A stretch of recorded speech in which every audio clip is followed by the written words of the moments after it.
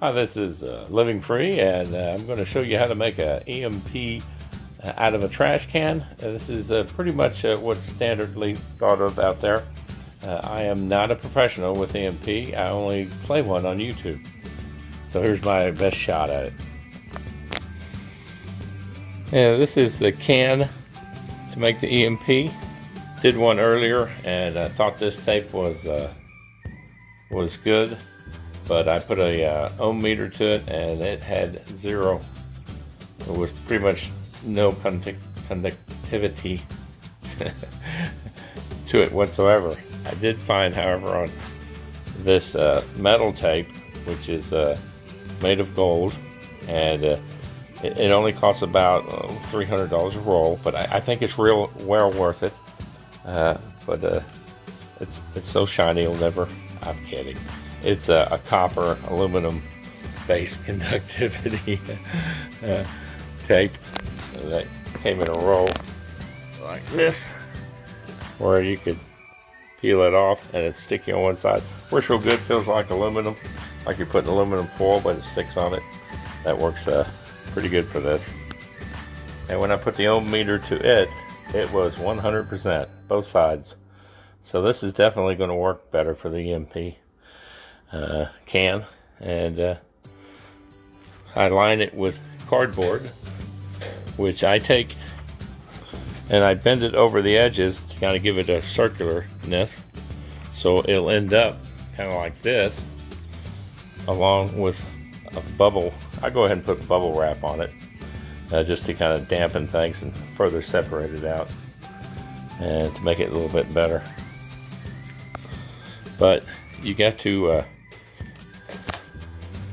bend this cardboard over a surface to get that circular, to get it to bend and make the circular. I just use a my workhorse here. It's a 31-gallon galvanized trash can. Now you want to make sure it's got a magnetic property, so you want to stick a magnet to it. That proves that it'll work as a Faraday cage. You also want to tape the inside of your hood, your thing. I'm not going to tape the outside just because I think if I double tape in here, I should be fine.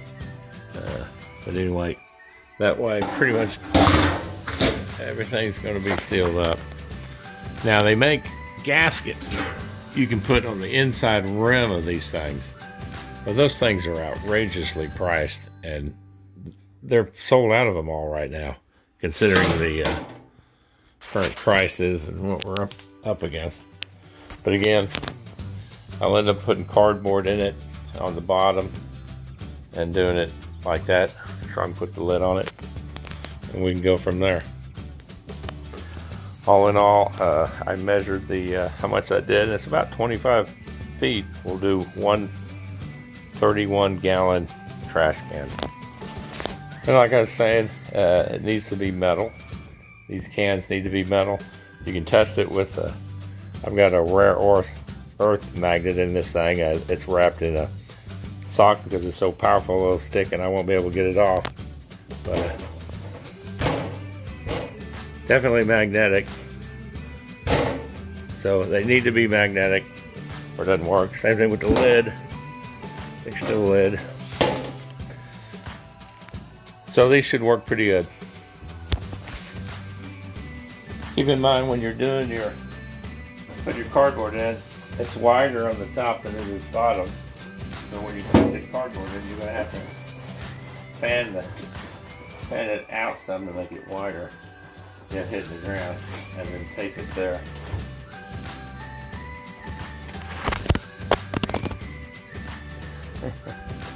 And of course, some people, I guess myself included, you can wrap your boxes. These are ham radios. One of them's a repeater ham radio. You can wrap the boxes. I just put them brand new, wrap them in aluminum foil, and put them inside these cages too, and that's a little added protection. That's how it looks. Finished cardboard. Now you can probably end there if you wanted to. Or I got bubble wrap I'll put on mine too. And here's the lid. I finally finished it too. along with the cat that's complaining I'm taking up her space. And pretty much done. When you do the lid, make sure you leave some gap on the edge so that two metal pieces connect and you get a full connection. Ultimately, what you want to do is tape this seam here too with the same tape, and that would make a pretty good tight seal. Thanks for joining me with this. I hope you enjoyed it and learned a little bit about an EMP cage made out of a trash can. It's not too difficult, really doesn't cost a whole lot, and it may save some of your electronics.